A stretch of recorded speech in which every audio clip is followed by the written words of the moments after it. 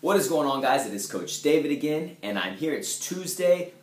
Beautiful weather outside, but I'm not going to go on about that because this video is supposed to be short today. It is your 1-minute quick tip, and today is going to be, the topic is write it down, all right? So my 1 minute starts right now. So this people not doing this thing that I'm about to talk about, guys, drives me nuts because I myself have a hard time doing it, and I catch myself not doing a lot of times that I work out. And that thing being writing things down. You must write down what you do in order to go forward in what it is you're trying to achieve, right? So a lot of times every day we have a strength portion.